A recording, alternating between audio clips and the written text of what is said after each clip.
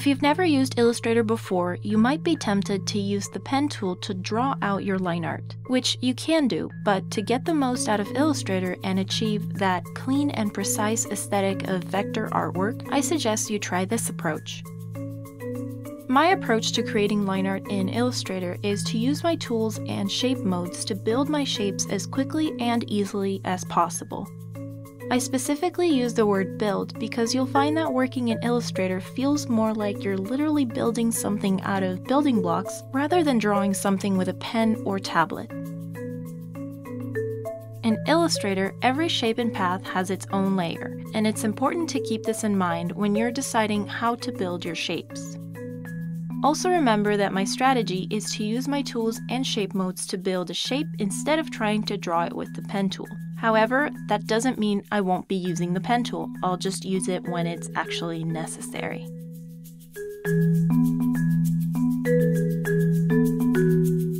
Our first example is a simple little house.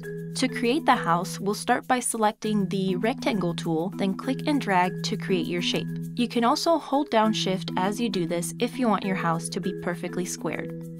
And we'll just repeat that same process for the door. Now we can use the pen tool to create the rooftop shape. I didn't close the path into a complete triangle, but that is what you would want to do if you want to change the fill later on. For this moon shape, we'll start by selecting the ellipse tool, then click and drag to create the moon's outer curve. Now we just repeat this step to create the inner curve and adjust the placement with the arrow keys a little bit. Then select both shapes and use the minus front shape mode to finish the shape. To recreate this flower, we'll start by selecting the ellipse tool and we'll create an ellipse that will serve as our petal template. We'll use the selection tool to select the shape, then copy and paste on top. Select your new shape and drag it to the side. We'll let our cursor hover near the shape, and when the straight arrow turns into a curve, click and drag to rotate the petal just a little bit. We'll repeat these steps for the next couple of petals, adjusting the tilt so that they start to form a circle. To finish the other side, we can just select these petals by clicking and dragging over them with the selection tool, then copy and paste on top, select the reflect tool, and hold Shift to constrain the movements as you click and drag until you get the right angle. And now we can just put them on the other side to finish our circle of petals. Select the ellipse tool again and hold Shift to create a perfect circle in the middle of our petals. Now we can use the pen tool or rectangle tool to create the stem. Select your stem and send it all the way to the back. Now we'll copy and paste another petal, which we'll use as a leaf. To create the second leaf, select the first one, copy and paste, and reflect just like we did before. To create this cloud shape, we'll start with the ellipse tool again and create the top curves of the cloud. Now we'll use the pen tool to create a straight vertical line that intersects with the two bottom circles. Then we'll close the shape, making sure it overlaps with all our circles and covers any gaps between them. To create the inside curve on the cloud, we'll select this circle, copy and paste on top, and hide this layer in the Layers panel so we can come back to it in just a second. Once that layer is safely hidden, we'll select all our shapes and use the Unite Shape mode to merge all our shapes into one solid shape.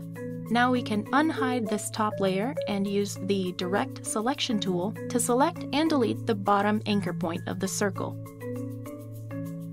Then we'll add an anchor point to the top right and delete the right anchor point. We'll create the sun using the ellipse tool again and send it to the back. Then to create our sun rays, we'll just draw a straight line with the pen tool and copy and paste and rotate a couple more times to finish.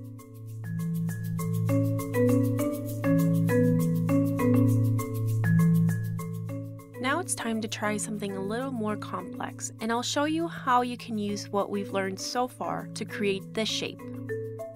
The first thing I'm going to do is lock my background layer with my sketch on it so that I don't select it by mistake as I'm working. Now I'll create a new layer by hitting the Create New Layer button down over here. I'll select the pen tool, and before I start, I just want to make sure that the fill is set to none and the stroke is set to black. And I'm going to make it 2 point so it's a little easier to see. For the stroke, I usually prefer the round cap and round join, but this is up to your preference. First, I'll show you how I would create this shape using the pen tool because it's definitely doable. It just takes a lot of tweaking, and if you're not familiar with the pen tool, it is also guaranteed to be a very frustrating experience for you.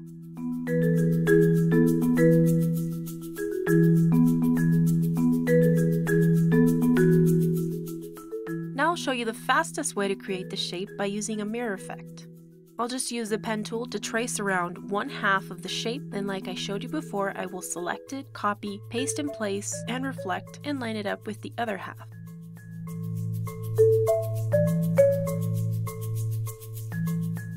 I'll zoom in and make sure that the anchor points are actually intersecting.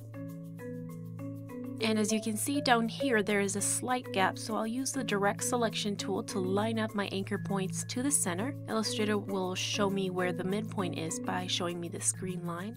And I'll do the same with the other anchor point. Now I'll just select both anchor points, right click, and join to close the path.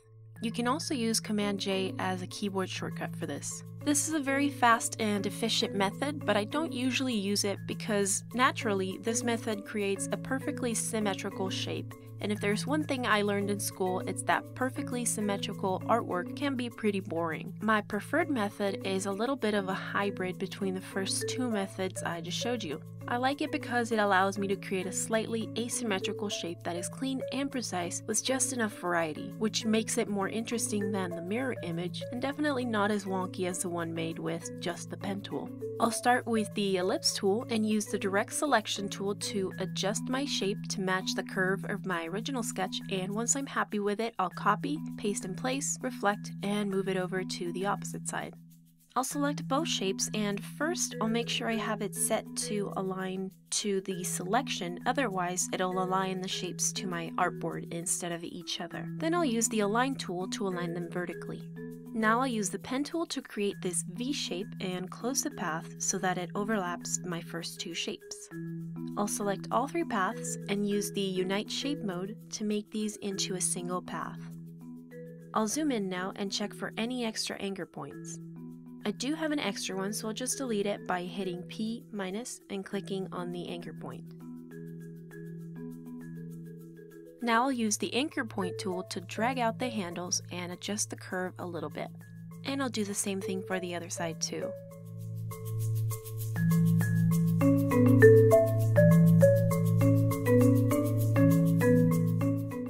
Now with the pen tool, I'll make a V shape down here and use the anchor point tool to drag out the handles and break them by clicking and dragging on one handle with the same anchor point tool. Then I'll use the direct selection tool to adjust the curves as much as I want on this shape.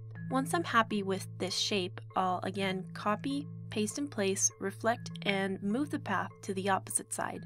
I'll make sure these two anchor points intersect in the center and use the direct selection tool to select both of them and join them into one path.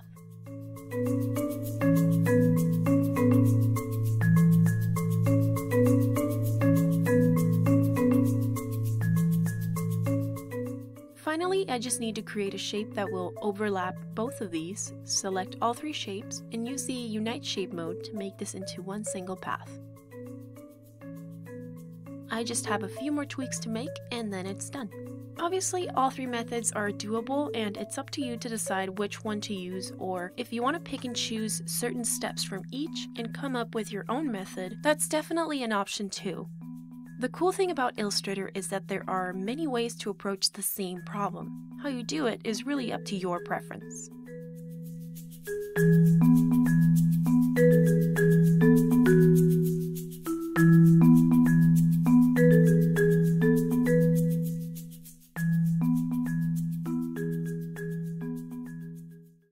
Copy, paste on top, select the rotate tool, hold shift, and shift this thing. Whoa, come on, you can do it. Oh, there we go.